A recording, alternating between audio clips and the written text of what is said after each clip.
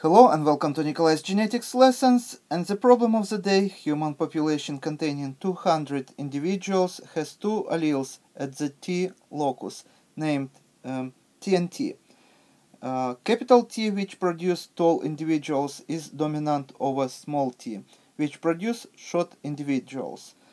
If the population has 90 individuals that belong to the homozygous dominant genotype and 40 individuals that belong to the heterozygous genotype and 70 individuals that belong to the homozygous recessive genotype, what will be the frequencies of these alleles in this population.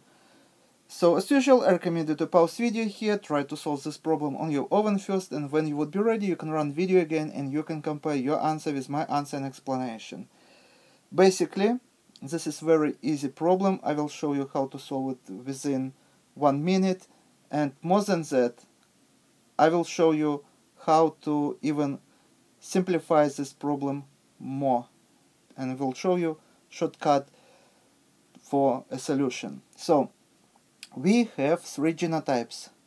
One genotype is homozygous dominant, another is heterozygous, and the last one is homozygous recessive. But as you see, these three genotypes is made by only two type of alleles.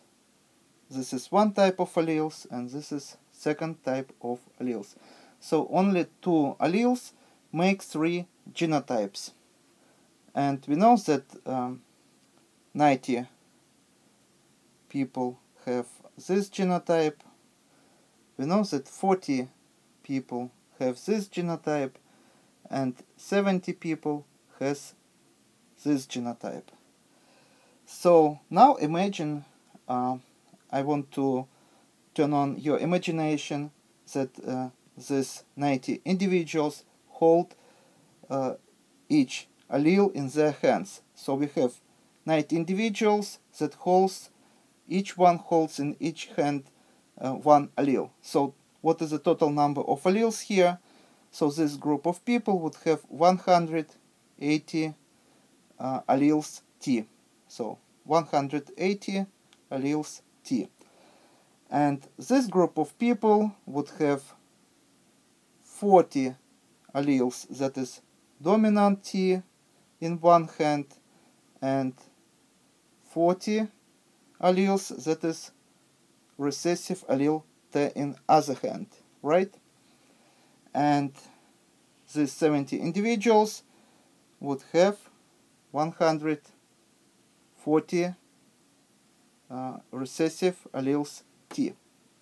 So basically we just doubled these numbers, and these individuals here have half of the alleles that is dominant allele T and half of the alleles that is recessive T. So this is how we got all these numbers. So now we just have to separate these two variants of alleles into, say, piles of alleles. So this 40 we have to add here, so plus, and this 40 we have to add to this pile. So also plus sign here, and number of alleles here would be 220, and here we would have 180 alleles T. So now we separated all the alleles in two piles, and as you see, total number of alleles 220 plus 180.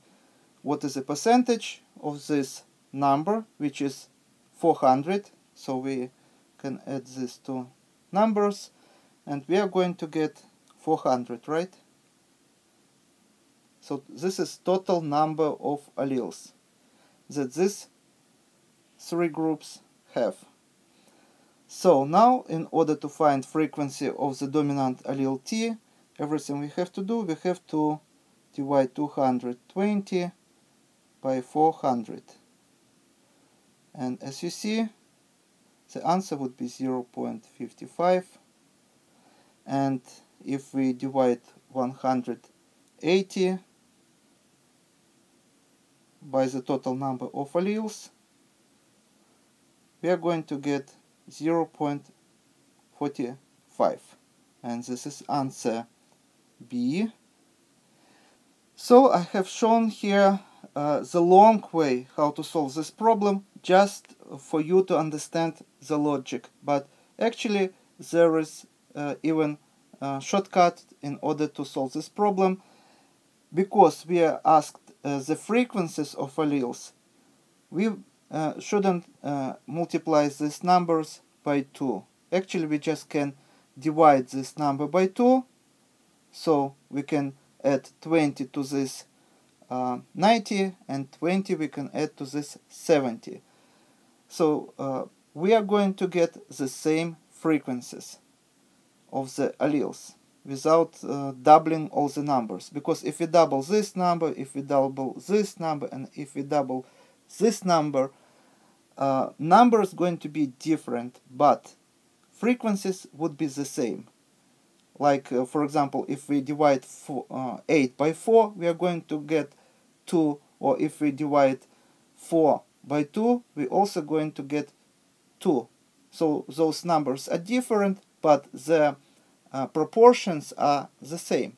So next time if you would see such a problem, and if the question would be about frequencies, you just may divide this number by half and add to here and to here. And if the question would be about exact number of alleles, you have to double these numbers, just like in my calculations I have shown here. So this is up to you which method to use, but be careful that if question about exact number of alleles, you have to multiply by 2 all the numbers and solve exactly as I show here. And if the question about frequencies, you just can divide this number by 2 and add half to here and half to here. And this is all for today. Thank you for your attention. Please subscribe for my new videos that I post almost every day. Thumbs up if you like this video. Please write your comments, questions if you have any. And see you in the next video. Goodbye.